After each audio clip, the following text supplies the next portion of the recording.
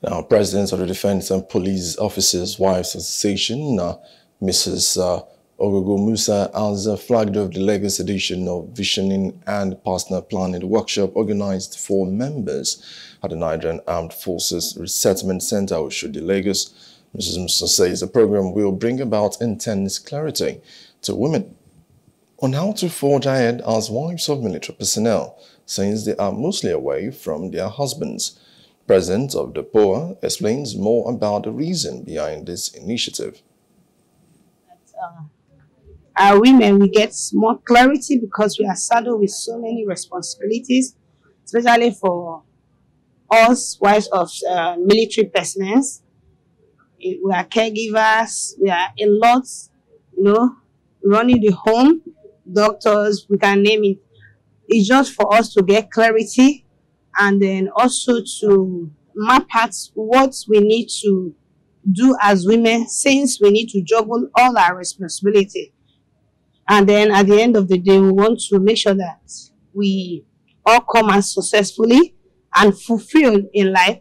That is the reason for this visioning and planning workshop, because it will enable the women to map out what they intend to do, what they want to do in future, allow them to dream big and be able to, articulate them and forge ahead.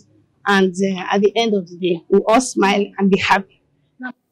Now, the Depowa president sheds more light on the reason for our passion in ensuring women's empowerment and total well-being.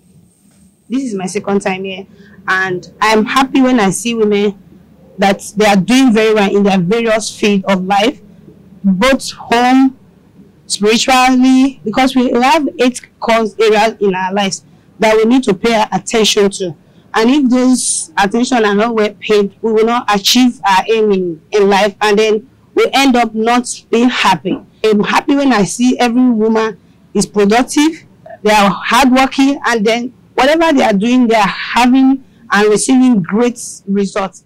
So it drives me to make sure that they are doing all this. And then the first one we did in Abuja, really, the testimony were mind-blowing, and people were yearning for me. The women wanted, so we've decided, okay, since this is the outcome of the first one, let's also come to Lagos. And I didn't even know she was also, looking forward to having that. So when the thing dropped, I just spoke to her. She took it, and we are here today. Hello. Hope you enjoyed the news. Please do subscribe to our YouTube channel and don't forget to hit the notification button so you get notified about fresh news updates.